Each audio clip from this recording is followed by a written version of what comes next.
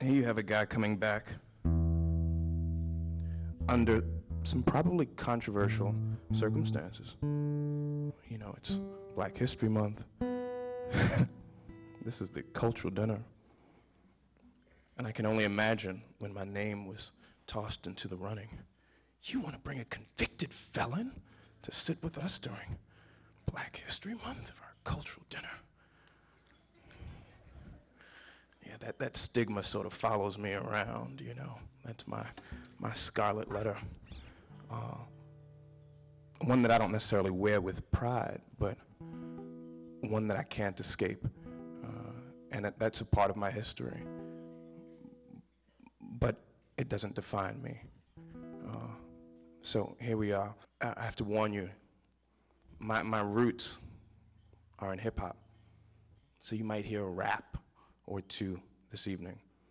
So if anyone hates rap music, I'm not asking you to leave. I'm just warning you. You can stomach this performance because it's not offensive.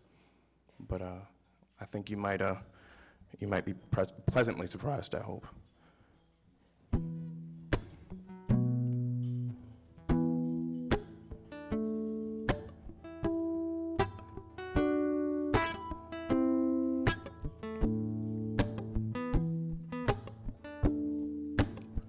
Do you think about me now and then?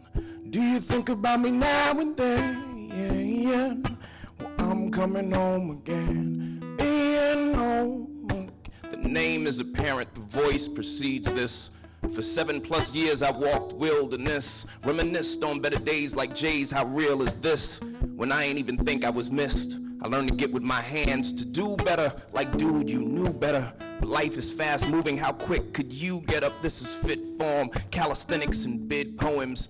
20 on the bar, that's money. The kids home, improve the chess form. Letters, books, and dorms. I'm every piece on the board, from the rooks to pawns. I bear witness to the mind fitness. I supersede existence. True indeed, we often need resistance. Dreams crashing, falls are broken when your team has them. I stopped smoking to redeem fashion as the orbit revolve. Some puzzles won't be solved at all. I had a dream at an inaugural ball. You know John, soft-spoken. Brooklyn kept my heart open. I sing the song till every string on this guitar is broken. A man amidst the masses, the lone one in the crowd. I took a vow, this homecoming is ours. I traveled miles from the south to the east. I learned to stand on my feet, all the while from the mouth of the beast. And that's the least of it. The comrades who still in it, you will be remembered, loved and represented. Love. Do you think about me now and then?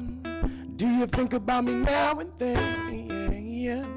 Well, I'm coming home again, me and home again. Do you think about me now and then?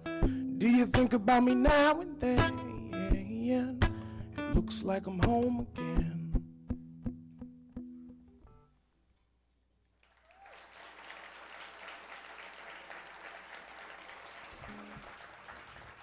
Thanks. So, I can't take the credit for that song. That's a song originally done by Kanye West and Chris Martin from Coldplay. The circumstances of that song are interesting, only insofar as it was the first song that I recorded and shot a video for and released digitally after my release from federal prison. And I called up a friend of mine, a childhood friend, Talib Kweli. Some of you may know him. And I said, hey, I want to do a song. I want to let people know where I am mentally, because there might be an expectation. You've been away for some time. What are you doing? What are you talking about? Where is your head?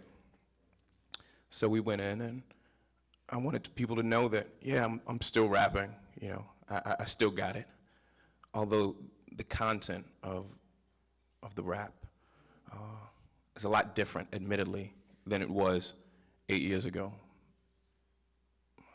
before life shifted and the earth moved beneath my feet, and I saw a side of living that I never thought I would. So I'm from Brownsville, Brooklyn, originally, single-parented home. I have a terrific, wonderful, supportive mother, Flo. Her name is tattooed on my wrist here, and she's tiny, but she's a firecracker. And through it all, through my ups and through my downs, she never stopped believing in me. And that was very, very encouraging, because there were times when I stopped believing in myself, when I'd given up on myself. If someone calls you a name for so long, well, it's only a matter of time before you start to call yourself that name. And if people are trained, if you will, to put you in your place, well, unless you've got an incredible support system, and I was lucky too, you might be more susceptible to resigning yourself to that lower place than not. But I didn't just rap while I was away. I learned how to play the guitar during my time in prison. If not very well, like very, very accomplished musicians who preceded me, at least well enough to support myself. Ironically enough, I was able to find a liberty in supporting myself that I didn't have prior to going away, because I was always dependent upon a band or a DJ to back me up. Nowadays, it's like, have guitar, we'll travel, and and I'll be able to sit and have an intimate experience with 300 people at a university beneath a glaring spotlight.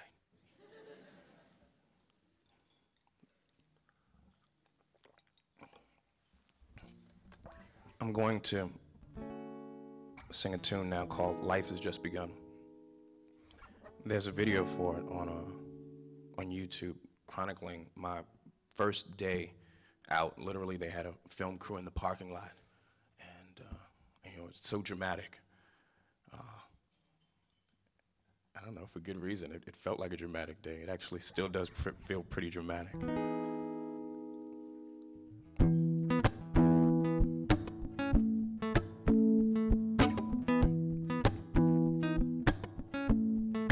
We've been through the requisite phases, childhood and adolescent mazes. As I look back, all those nights and the days have faded to something called halcyon. Tomorrow might just be never, instead of the trap of all or nothing endeavors. We'll stand on the square where we'll breathe good air, 'cause here is where life has just begun.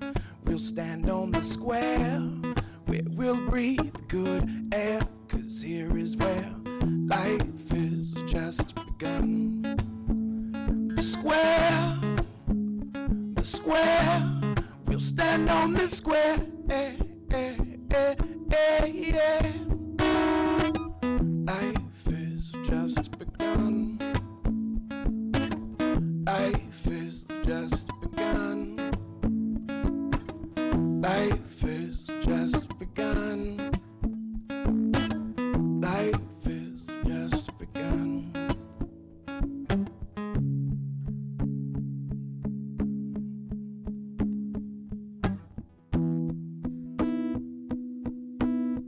As we segue into a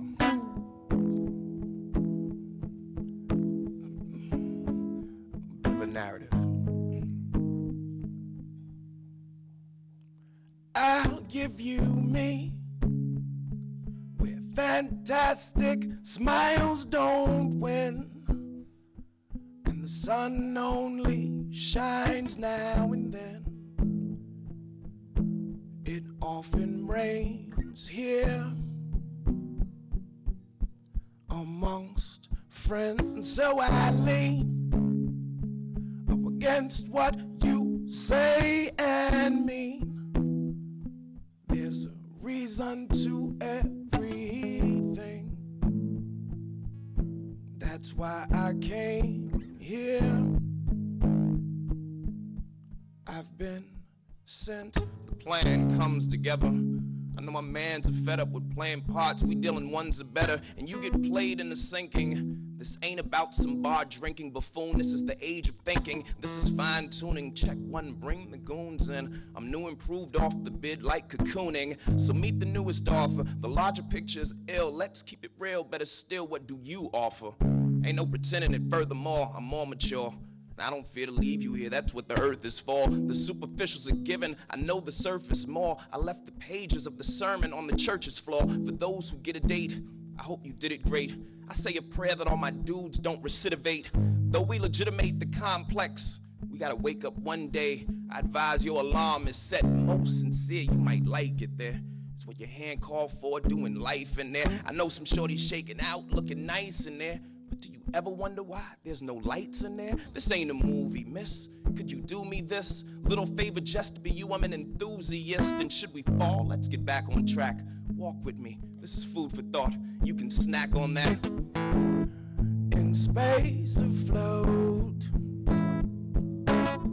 from here I see the coast. Would you be there, my love, if I need you most? But I'll give you me, where fantastic truths hold sway, and every fool is king for a day. They know your name here, it's in print. I'm still addicted to the urban era, like counterfeit bond bearers and turban wearers. Indeed, I vacate and laid in Rivieras, but please don't compare me to the non-living. I swear one look at my face, you'd say his mom's in him. It's a war going on outside, in my opinion. Hear me well, minions. It's an end to every sentence. I crown who? This is round two, back for business. The bear monster. Better thinking with my hair longer, more pedantic with my sights on the North Atlantic. How you take the devil off the planet? This game with no advantage, you're trapped in substandard. Granted, you eat what you fed, including your language. Stuck in your position, feeling helpless to change it. I don't vie for position, I just jockey the lanes. You expect me to see war and sing this the same? Who watched the rich get richer like Monopoly change, while the poor got poor in the property game? I know your thoughts, better still what you're probably saying. A few years in exile, and he's probably the same. A few years in exile, and you're like, John so foul, he went away. So what he thinks he conscious now? I'm a mold of my breed, this ode to Kweli. See live what you told me, I ride with you, homie, now. In space afloat, from here I see the coast. Would you be there, my love, if I need you most? But I'll give you me, I'll give you me, I'll give you me, I'll give you me.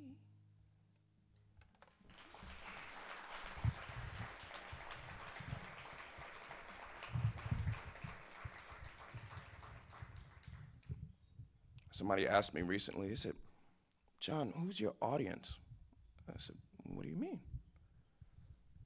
I said, what does your audience look like? Well, what do you mean? When you perform and you're on stage and you look out into the crowd, what does your audience look like? I said, I've never really thought of it that way. Well, not recently, because my audience, you never know what they look like.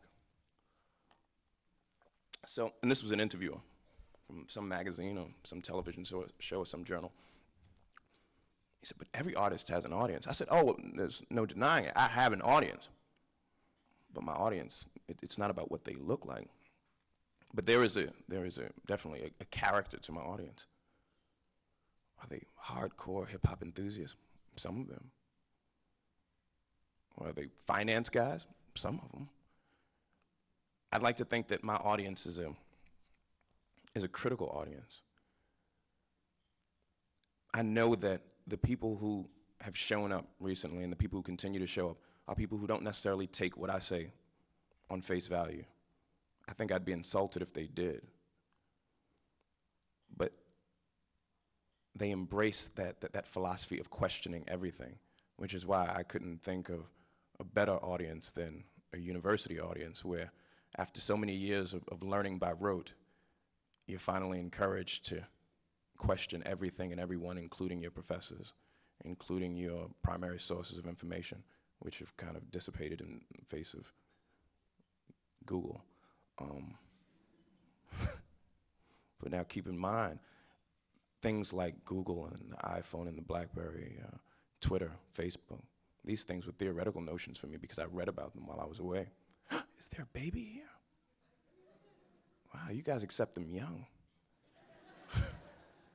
That's one smart kid. He's critically challenging me. That's what he's doing right now. I don't believe you. Not liking what I have to say. So, from Brownsville, Brooklyn, learning how to play the violin as an introduction to music, and then being from the culture of listening to the radio. And I know that many people don't listen, well, a lot of people don't listen to the radio anymore, not like they used to. But we were beholden to the radio.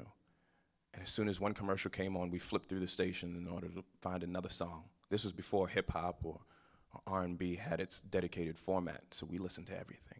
We listened to Bruce Springsteen, we listened to Madonna, we listened to Bizet. We just listened for good songs. So it was a great introduction for me because, as hip hop emerged, I didn't harbor prejudices to music.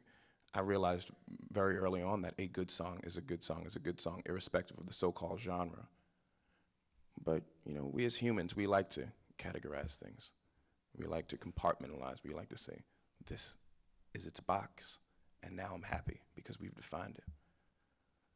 Well, as fate would have it, I think that we've come full circle with our short attention spans, with all due respect. We are listening to more different types of music than ever, and I'm really, really inspired by what I'm seeing. But it's a challenge for me to actually make a song that would have someone listen to it in its entirety, rather than just the first verse and the chorus before something else pops into mind and they zip on to something else. So that's my challenge, and I'm going to do my best. I respect school because I wasn't challenged by the material as much as I was by the people who instructed me. The material was easy, memorizing facts and figures, but it was the occasional mentor that I met who encouraged me to think outside of the box, to not just take the facts and the figures, but to connect the dots, to find my interpretation of certain situations, to triangulate the information, if you will, to come to a truth that might not be either widely reported or even believed, but to discover my personal truths. So I did well academically, and that landed me a full scholarship to a prep school in New England called Phillips Exeter Academy. So from Brownsville, Brooklyn, here I was, a little tough kid, know-it-all, going to live in New Hampshire for 4 years. And it freaked me out. I'm walking down the paths, and people are looking at me, but not snarling. They're saying, hello. Do you know me? No, hi, how are you? Oh. You know, that sort of defensiveness that came with Brownsville, Brooklyn, and having your little ditty bop was challenged with kindness. So somebody who didn't know me walked by me and greeted me. It was something I wasn't used to. And the classes were smaller. We were taught with something called the Harkness system, where we sat around or in an ovular table, and we looked at our interlocutors, as opposed to sitting in a classroom setting where somebody can be protected by one's back. No, if I had an opinion, I'm going to look at you in the eyes and I'm going to tell you my opinion. I couldn't hide behind a book or, I don't know, the rear anatomy, if you will, I don't know. So that was an interesting lesson unto itself. And I did pretty well in Exeter, you know. It was an adjustment, but life is an adjustment, I guess. And then I had the opportunity to go to college. So I went to NYU for about 2 weeks. I'm not kidding. Well, I went to classes for about 2 weeks, but I lived in the dorms for about 2 months afterwards. The food was delicious. But I was back home. I was knee-deep in New York. I'd returned. The prodigal son from boarding school had returned. And I was just in love with the city. You know, it was alive with life, and I wanted to be a part of it. Well, the universe has a funny way of giving you what you want when you want it. Because an opportunity presented itself for me to enter into the music business, which is something that I'd wanted to do for so many years, but not as an artist per se. A small record company called Raucous Entertainment invited me to be their director of A&R. Artist and repertoire, to the baby in the back. So what's A&R? So it was my job at the tender age of 19 to fly around the country and to find new talent, to offer them record deals and to bring them back to New York, develop them, and hopefully turn them into major successes, which was bittersweet for me because, well, I wanted to be one of those artists. But I accepted my fate and I said, all right, I'm gonna go don a suit and tie and go find some talent. Of course, surreptitiously, when the talent left the studio, I'd sit there at the sampler, making beats and things and songs for myself. Because I guess there was a part of me that still harbored the notion that one day I might be able to sing my own tune. This is one of the first songs that I wrote on this instrument. How can I not face you, world, when you are smaller than I am and the greatness I've become? How can I not face you, world, when you are larger than I am and the smile I hide behind? The sky is falling all around me as I stand inside of nowhere, thinking life ain't fair, but at least it's mine. The sky is falling all around me like warm summer rain. How could something so cruel feel so? How can I not face you, world, when the good you've given me, it outweighs the bad each time? Sometimes, how can I not face you, world, when you've shown me home exists, even when it's not at my fingertips?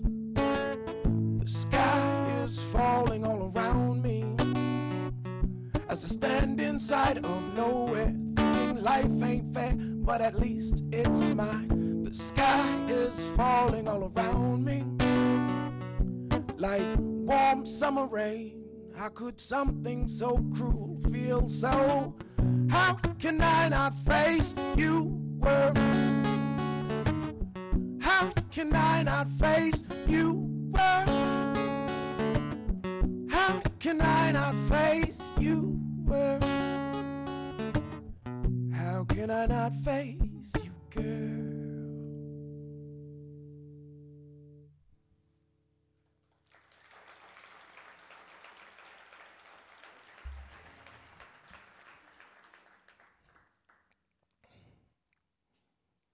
So I get an invitation one day to come to the Supper Club in New York in order to meet the next biggest, greatest thing in the musical world. I said, who is the next biggest, greatest thing in the musical world? Look, two guys and a girl. I have the videotape. I'm dating myself because he had a VHS cassette tape. You know nothing about this. What is a videotape? People are looking for like their translator mechanisms. Wait, let's look that up. Let's Google that videotape. So he played a video, moving pictures, digital imagery. And the group was called the Fugees. And the song was Booth Bath. So I said to myself, this is pretty interesting, you know. two guys rapping and a girl rapping, and the girl's really good. So he said, no, you gotta come to the supper club tonight and see these guys. I'm like, all right, whatever, I'm not in the studio, I'll stop by. I show up and I'm blown away. Literally, I'm in the back and I can't stop bobbing my head. Not literally that I was blown away, okay? To all you literal users out there, I was literally in the back bobbing my head, uncontrollably, literally. So after the show, I had the opportunity to meet the girl in the group, Lauryn Hill. And there's a press line waiting to speak to her, and any number of fans, people who were getting the buzz on this group. And we sat and stood there in a stairwell speaking for about 15 minutes.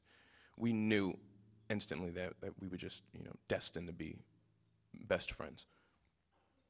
And perhaps romantic interests, albeit briefly. Look, in the interest of total disclosure, this is academia. I realize that you guys are going to be critical of what I say. So we dated for like a smidgen of time. Doesn't matter. Or does it? So by the time they were getting ready to work on the second album, Lauryn said, John, you have to come to New Jersey and play us some of the music that you've been working on. For what? I'm a businessman now. I don't want to be an artist.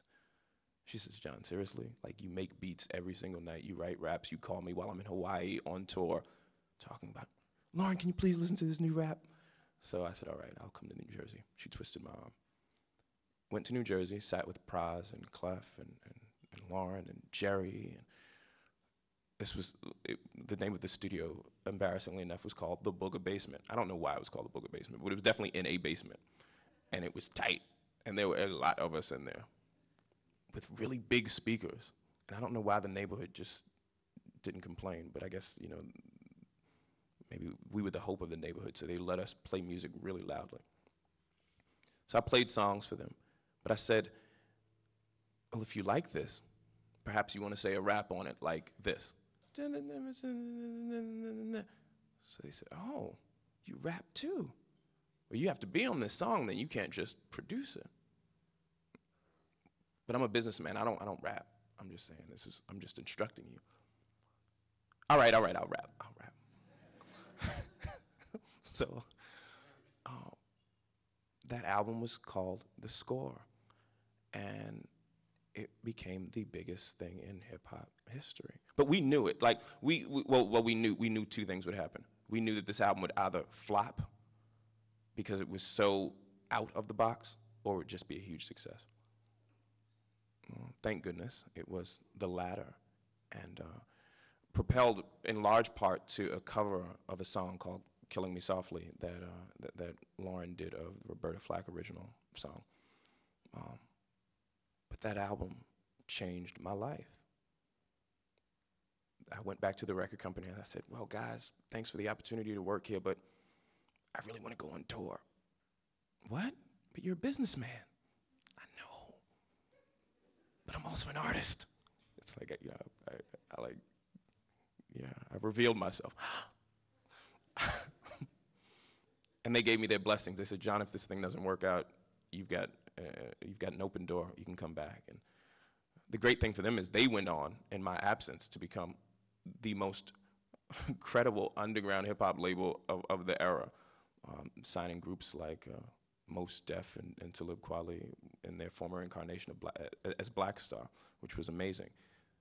So here we were, we were young adults on world tours, achieving greatness, success and wealth. And I'd gone from sort of being unwanted, or you're so cute, you're such a good friend, to being wanted. And that was interesting for me. Kind of show up to award shows now with arm candy. I was like, oh, I've made it. I was validated at that point.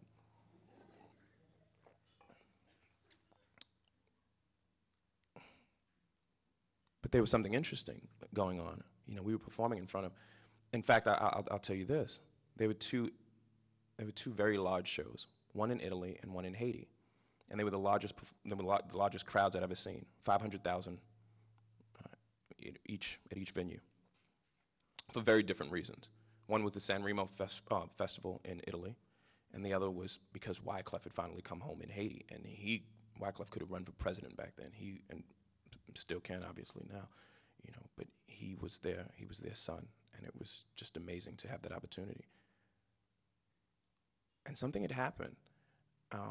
We were on a jet, and I was dating some luminary, and we weren't on a plane, like we were flying private, going from one venue to the next, and I just had, I guess, this awful look on my face, and my best friend D said to me, he said, "John, what's wrong?" As he sips from his flute of champagne, "What's wrong?" I said, "I don't know, man. I just feel like I'm missing something.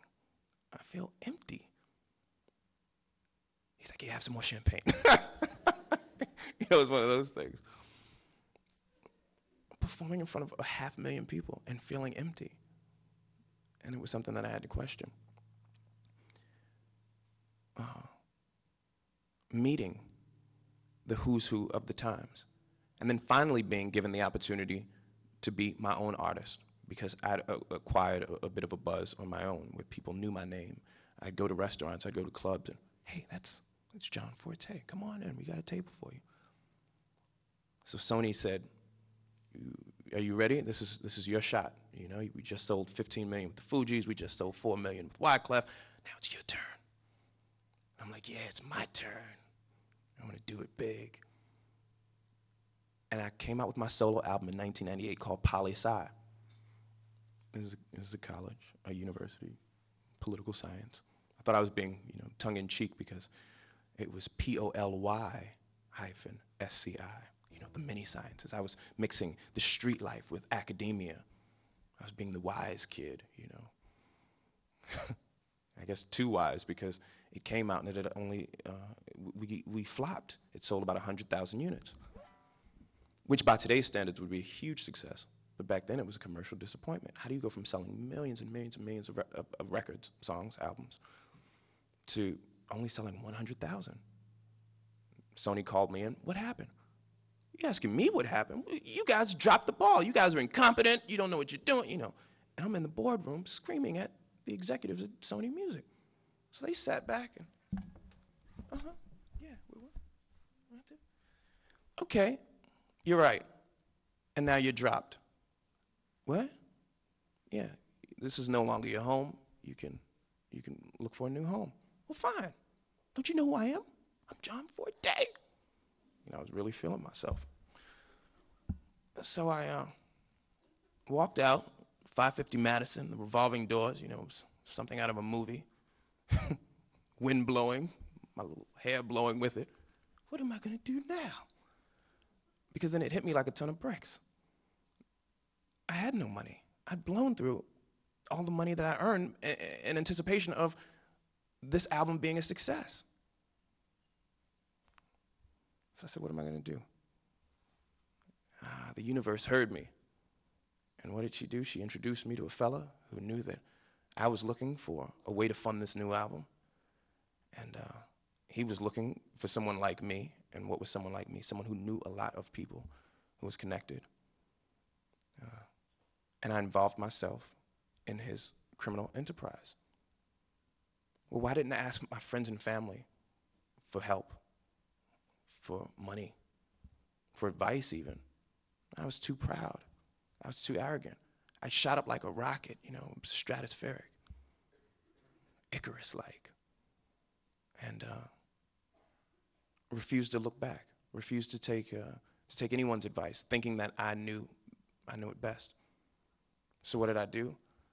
I invited young women in particular, because that's what he wanted, to act as couriers to move his merchandise, money, drugs, from point A to point B on his behalf. And I'm thinking to myself, if the house of cards ever falls, I'm good, because everyone knows me. I'm just a musician. All I did was set up the introductions.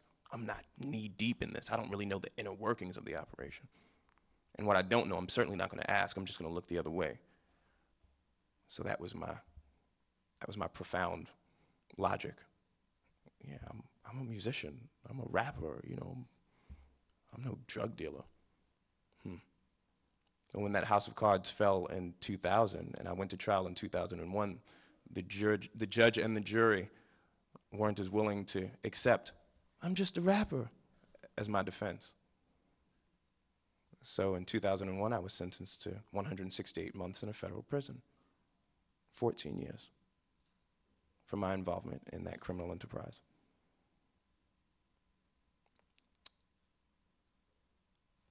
I'm in a federal prison. September the 6th, 2001. I'm in a federal prison in Houston, Texas. September the 6th, 2001. In a state of shock. 5 days later, September the 11th, 2001. Here I am, miles away from home, in a federal prison, in my bunk. Someone knocks on the door. Yeah? Hey, homie, you better come and watch TV. No, that's cool. I don't watch TV, brother. You better. New York is on fire. I said, what? I got up. I borrowed someone's radio because you have to listen through a transistor radio for the television. And I looked and I saw just after the first plane hit, and then the second plane hit. And I rushed to the phones, and I couldn't get through. I couldn't call anyone because all of the phone lines were busy. So you talk about nothing beneath my feet, having just gotten, or just having just been found guilty, and then this happening to New York, and of course we didn't know how it would play out. I had reached the end of the world as far as I was concerned.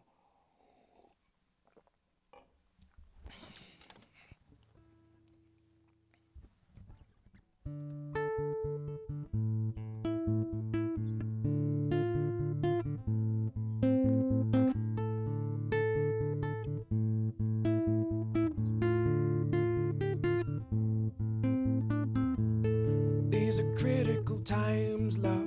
The fight is more subdued. They say that lake is dry enough. I'll walk across for food. They say that lake is dry enough. I will find a way through.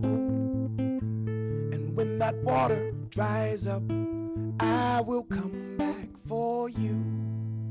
I will come back for you. Ooh. You've never left my mind, love. The road was long and steep. When hard work ain't too near enough, I left while you were asleep. When hard work ain't too near enough, I had a promise to keep. And when I finally earn enough, I will be by your feet. I will be by your feet. These are difficult times, love. It's hard enough to bear. When the skies get clear enough, I'll look up in the air. When the skies get clear enough, I will see home from here. And when they finally open up, I will be with you, dear. I will be with you, dear. Well, these are critical times, love. The fight is more subdued. They say that lake is drying up. I'll walk across for food. They say that lake is drying up. I will find a way through. And when that water dries up, I will come back for you. I will come back for you.